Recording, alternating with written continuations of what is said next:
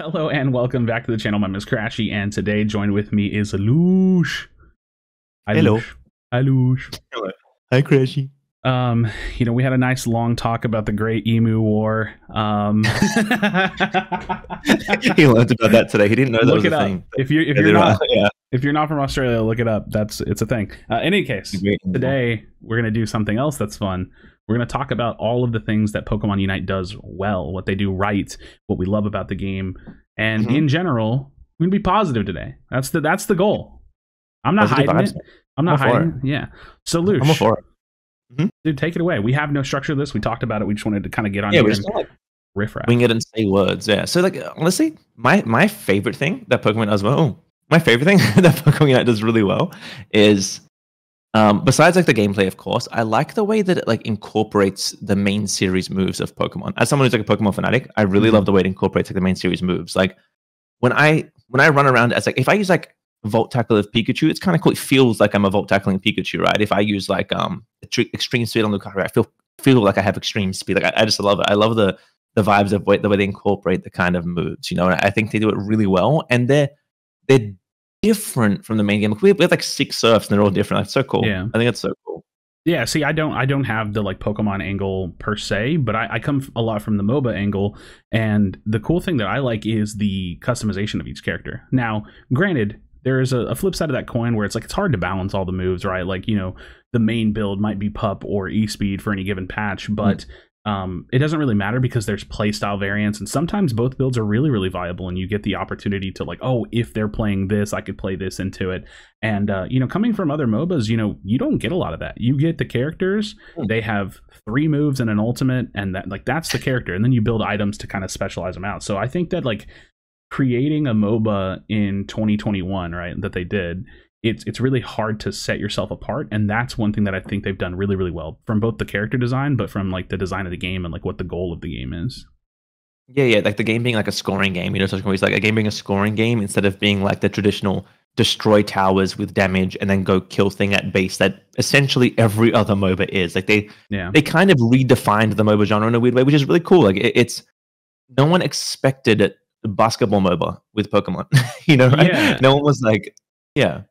They have, I mean, that's the hard thing, right? Like, it's like if you're trying to do something, if you're trying to grow in something, whether it's like content creator or making a game or something, you have to do something different, right? People always say that. You got to stand out from the pack. And the hardest part, I think, about making a game, like think about battle royales right now. Like the hardest part about making a game is like, how are you different? What do you do differently? Like I think I hate to say it because it's kind of a game that didn't do so well, but I think about Blood Hunt in the battle royale genre, and like Blood Hunt came out, you're climbing the walls, you have all these vampire powers, and it was super, super unique. Unfortunately, I think the devs kind of fell behind on that project, but it's the same thing with Unite, right? Like they create this really unique MOBA in a couple of different ways, from the design of the characters and how you actually choose out your builds, from the goal of the game for it to be like you're still laning, but it's not traditional laning with like minions that run down the lane. It's like farming and like contesting and scoring, and then all the way down to, like I said, scoring, where you're trying to win the game scoring. So and all the way up to the 10-minute timer. Like no other MOBA is a set time, not that I know of anyways. Most of them are like until the base is destroyed, like you said. So they really did niche out their own position in the MOBA world just by creating something unique that I think works really, really well. Yeah, no, I agree with that completely. Like they've just, it sets them apart from other games. Like, yeah, no other MOBA that I can think of. We could be wrong here. I mean, leave a comment if you know otherwise, anyone else. But yeah, no other MOBA that I've seen has a 10-minute time limit and is done based on score. You know, this is really cool. Like this honestly opens up the genre. They could make like an NBA 2K MOBA if they really wanted to, you know, with similar kinds of mechanics. NBA Jam the MOBA, who knows if that'll come out. But I think it's really cool. And another thing, like touching back on just like, you know, kind of like honoring the main series games, I do like how the Unite moves, they're not real moves from the games, but they're like adaptations of moves. And it's almost like they're like anime versions of these moves, like where they're like overly done crazy. Like Pikachu's Unite move could have been called Thunder, just like it's a move, right? And people would have just been like, yeah, that's Thunder. But it's such like an epic Thunder, you know, like if that was used in the anime episode, you'd get so hyped for Pikachu. Like I'm a Pokemon nut, if people can't tell. I love Pokemon. There's a Pikachu on that couch. He's all blurry. You can't see him, but he's there. And yeah, yes, Pikachu. Pikachu is the original chunky boy Pikachu that you don't see around anymore, you know. And I miss it. I miss those Pikachus. But yeah, like I love the way they do that. I love the way the moves feel. Like Aura Sphere is like Lucario's like signature move, but he doesn't have it, but he has the Unite that's essentially Aura Sphere, you know, and that's just a really cool way to incorporate things. Dragonite's Unite is almost like a Draco media with Fly intertwined. It's just really cool. It's a really cool way to do it. Flame's Unite is like Brave Bird meets Flame Charge together, but he has those as moves. So it's just really cool as a Pokemon fan, man. The way that they play to the games, like as a kid, even as like an adult, let's be real, right? I'm 31 years old. 5 years ago, I was playing Smite, and I was like, man, I wish I could do this with Pokemon. Yeah. You know, and like they've given me a Pokemon MOBA, and I can't be sad about it. Can't be. Yeah, I mean, like I said, I think the design is like, and that's like, this leads into much more specifically about the characters and their moves, but not even from the Pokemon angle. Just when you look at a new character and their kit that comes out, like I'm never really disappointed. Like one moveset might not be as good. You know, we played on PTS, we figure out which one's good. We played on live, we confirm if it's still the right moveset or not. But like you play a character that comes out in this game and it feels like a MOBA character. It feels like the kit has its purpose. It feels like you can look at Zoroark and say, okay, what does this do different than Talon? You know, why would I pick this? Where do I want it to go? And so from like the design of the characters, both like literally from like the art team down to like the actual functionality, like the kits and stuff, I think is really, really cool. It's one thing about Unite. There's not really a character in the game that I can't have some level of fun with. Now, balance aside, that's always going to be iterative, but they definitely have designed really, really fun and like engaging characters to play. I hard agree. And that's amazing. Again, and I keep bringing up the main Pokemon games, but they have such a library to build on with that, which is so amazing. Like there's so many amazing characters that already exist for them to pull from. So I feel like that's really cool. You know, that's really cool. Like when new Pokemon comes out, to me, it's a familiar face, and I get so excited to see how its moves going to work. What are they going to give it from what it learns? Like it's really cool. And I do like the way that they that there are different power spikes for every character, and not just in the form of like stats or in the form of an upgraded move, but in the form of like they're just moves in general. You know, it's been a little more streamlined now, but you know, those of us remember back in the day when Snorlax had a level 10 Unite move, right? We remember when a lot of Pokemon did. Gardevoir did, Mamoswine did, Zeraora, Garchomp. Garchomp did, yeah. Garchomp did. Why? Yeah. You know, and it's just it's crazy though. Even now, right? Some Pokemon are level 4. Look at Arzu. They brought Arzu back by 1 level, and it changed everything. Yeah, you know, and this game has the potential for that. That's what's so cool. They can keep doing this kind of stuff. They can. Blastoise right now, its biggest struggle is farming. If they pull Blastoise back by 1 level and everything, this Pokemon will dominate. Oh, it would be nuts. So okay, I know a direction that I kind of want to go in. What is something else that you could throw out that you think that the game just does super, super well? I think that I did mention the gameplay briefly, but the gameplay is just so incredibly fluid and just clean and crisp. That's something that I would definitely say they do so well. Yeah, I think like I could definitely harp a little bit about performance at times, like with menus and things. But when you have like a standard game, like you're just playing a game, say you're not lagging or anything like that, the game feels like a game, right? Like it just feels like a clean game. I could see the game being played on mouse and keyboard on PC if they ever went that direction. Don't think they will. But in the hands of like a play, like me coming from MOBAs, playing literally MOBAs for like 10 years, I remember thinking like, you know, controller, like, I don't know, like, is there going to be enough buttons? What's it going to feel like? And then getting your hands on the game, it's like, oh yeah, it actually works pretty well. There's some functionality that the game has that they've built in that I think has a little bit of room for improvement. But I also appreciate it. Like the A and B pressing, like that's a really, really pretty clean thing. Now, sometimes I still feel like it doesn't really work all the time, or it gets a little weird where I wish that there was a full split. And I don't mean to criticize it, but now I'm doing it. I wish there was a full split where like if you press the A button, it'll never hit wilds. I wish it wasn't like a hybrid split. Or I wish we could have the option to flip that on and off for yourself. But even like the targeting wheel, which I don't really use these days, it's still good functionality that I hope we see a little bit more iteration on. So they've definitely thought about a lot of stuff like that. Move panel sensitivity. Remember, they upped that. We have much faster sensitivity. Like they have clean controls. I think that the game plays really, really well on a controller. I don't play on mobile, so I've heard complaints about mobile controls, but there's also, you get the performance of the map. I keep hearing I can't move my map. It's hard to move the camera. Like it's really, really hard to move the camera around on mobile while you play. I definitely think we kind of have that as an advantage. But overall, I'd say like the functionality of the game and the way that it feels when you're just playing it. Like you push everything else aside. It's like, what does the game feel like in your hands? It's like, yeah, it feels really good. And I think that's something phenomenal too, because I remember thinking like back years ago, my friends would say like, oh, I think like say League of Legends might come to console eventually, and in my head I was like, how would they make these like top-down MOBAs work on controller? How would they actually make these play, right? Because Smite's different. It's a third-person game. We've got a million of those, right? But for a MOBA like this to be optimized to work on controller, there's still some bugs here and there, but they've done an amazing job, and I didn't expect it to feel so clean, to feel so good on a controller, because let's be real, we all play MOBAs on mouse and keyboard. Yeah, no, I agree. One of the big things that I wanted to touch on was Thea Skyrunes specifically. I think the iteration, like, first of all, I think that Remote Stadium was good. You could talk about balance of it, Zapdos, whatever. I think it looked good, felt good to play on. I remember telling myself, you know, coming from, I have a unique perspective where I come from like League of Legends and other MOBAs, but I also come from Heroes of the Storm. So I always have that conversational topic where I can say, oh, should we have one map? Should we have multiple maps? I'm still on the fence about it. I'd be fine if every now and then they throw us one map and that's all we get. But I'd also be fine if, like, let's say, you know, 2 years from now, we have 3-4 maps and we have like a map pool. I'd be fine with that. I think that that'd be super cool. But that point aside, I think looking back at the iteration from Remote Stadium to Thea Skyrunes, I love what they did with Thea Skyrunes. I think it looks better. It's designed better. I think the balance on it is better. Have you looked at Remote Stadium recently?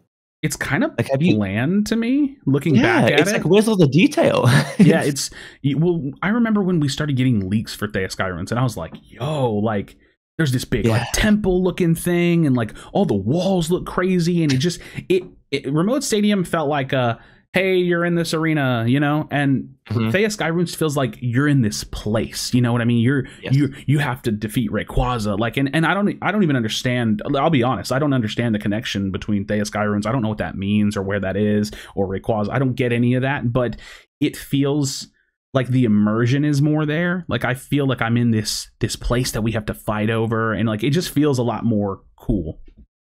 Yeah, no, it definitely does. It definitely does. The details are amazing. Even like the design of the map from a competitive standpoint is way better. Having multiple angles to come into the Rayquaza pit, like having the 2 chokes on each side and the top and the bottom, and not just that stale hallway that we had to deal with every game, you know, when there's in-game fights. Such a huge change. Yeah, and the map, like, it feels bigger. I'm not even sure if it is, but it feels bigger. It has to be, dude. It's so much bigger. It feels bigger. Yeah. And the jungle design is way cooler. The camps feel, you know, better. They're not hard to beat, but they feel better, you know, and the design looks cooler. You have to be more careful as jungle now because you get invaded easier because they're closer up, so teams have to like plan for that. Like, competitively, this map is just so much better. And let's just be real, Regieleki is everything Rotom ever wanted to be. Yes, Robert Thomas. And it's hard to say that about Robert Thomas. It's hard to, but look, Robert, listen, Lush. He paved the way for Reginald. Robert walked so Reginald could run, you know? Yes. And it's very true. Drop a like on the video for Robert Thomas. Yes. For F's in the chat for Robert Thomas, guys. So I will say this as well. I don't think anyone is sad that Dreadnought's gone, right? It was just such a swing objective. It was so, like, and don't get me wrong, like, Regieleki is a swing objective too. It can be, especially in solo queue. But like, dude, I wish we had like data to see the win percentage of first Dreadnought. It had to have been massive. So yeah, it was a really like snowbally objective, even post nerf too. Yeah, I mean, if we think back to how we played that map, right? It was a lot of the time, like, it not like competitive aside, like if we look at like our actual ranked games. If the enemy team got first Dreadnought, we farmed until 2 minutes to flip the bird. That was what we were doing. You either avoid them and hard farm, or you like run your face in them and hope you get like 1 kill so you can get some catch up. Yeah. So yeah, it was deep. It wasn't as active. We weren't really doing stuff, and they've really like the amount that Thea Skyrunes improved the game is actually like a lot bigger than a lot of people do realize. Like, we're playing the whole 10 minutes now. We were only playing like 2 minutes before, and we were complaining, oh, just rip bird win. I will say with the health change Rayquaza, it feels a little flippy again, but definitely not to the extent that it was. Yeah, it'll never be what Zapdos was, and that's, you know, for better or worse in some perspectives. I want to like the shielding. So like Rayquaza is stat line. They can change it whenever they want. They can up Rayquaza's health. They can change the shielding amount. Like it's so we've talked about this before. I feel like this is easier to balance around, which is great, and it's also. I mean, Rayquaza is what Zapdos like should have been. It's just better. It's just a better objective. I want to kind of pull away from gameplay a little bit and talk about what is the game like? What is the game doing for players that's good? And there's a couple of things I want to specifically touch on. One is a bit of a double-edged sword, I gotta be honest, but I'll bring it up. It's the game I think is incredibly approachable for new players. And in some ways it's not. And I'm only going to criticize a little bit because I feel like someone will drop a comment if I don't. I think like emblem systems and stuff like that is a little steep. But if you look at like everything the game gives you, how many free Pokemon the game gives you, the super enhancers, like just the sheer amount of like dailies and weeklies and events, like the game is dude, we've been talking about it for a long time. It's pretty free to play friendly. And, you know, even though there are some practices that are going on that I don't care for, I can't take away from what they do well. And I definitely wanted to touch on that. Like, you can make an account in this game and go really far. Like, you can do just fine and earn things and unlock a bunch of Pokemon and really get your foot in the door as like a newer / free to play player. 100%. If you start this game, like if you start this game and you just like don't really know what's going on and you want to get some items going, if you just used your 3 like item, like your super enhancers, if you use them on say like muscle band, focus band, and like a body barrier, it wouldn't be a great build or an optimal build, but you could play and test every character. Yeah. You could play them pretty well at a pretty decent level, right? And that's what's really cool about the game. Like, it's very accessible to newer players and you start to min-max more once you get into it. I have free-to-play accounts that I have items, like all the items level 20 fairly easily. It's definitely accessible. It's definitely something that you can do. It never felt like it was a pay-to-win with items. Emblems aren't a pay-to-win system either, but the RNG of them is quite frustrating. Yeah, it's quite frustrating. I still don't have Kabuto. I finally got Kabutops, and it was a long road. I will say, I know Spraggles had done. He posted it on Twitter, but I think he posted on YouTube as well. It's like a 2-minute video, and he was like showing like how with his Road to Masters on the brand new free to play account, he was showing how much he had actually unlocked, and it's like, dude, when you look back at it, it's a staggering amount. And then there, like, I can't even remember how many are. You get Slowbro, you get Greninja, you get Ninetales, you get Zeraora, like you get like Cinderace. You get Cinderace, you get Venusaur. I mean, yeah, there's so many Pokemon that they give you for free. And if you missed the events for like say Mew or Hoopa and stuff, like, yeah, that's a little bit unfortunate, but you can't take away from the fact that they have given out quite a bit, and I think that they've done a really good job with that. But let's not forget the Crustle event, right? You get the Crustle event, and that gives you what Muscle Band, Assault Vest, EXP share. You get a bunch of things out of that. You know, you get so much stuff for free in this game. Yeah. So there was one more thing, and now I'm drawing a blank. There was like one more thing specifically I wanted to bring up. Do you have anything off the top of your head? And I'm trying to think of what the thing you were thinking was. Now I'm drawing a blank. It's something not in game, and I was going to talk about what they do really well. Dang.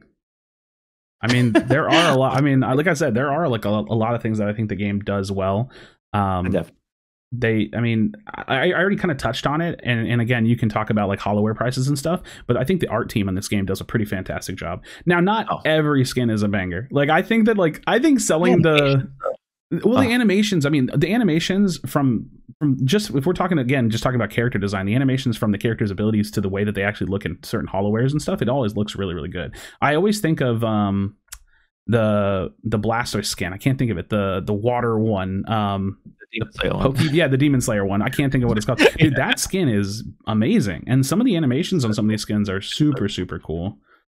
Yeah, I think one of my favorite skins is the Aegis / cape like suit skin. Yes. Like, it's I folded and bought that one. I did.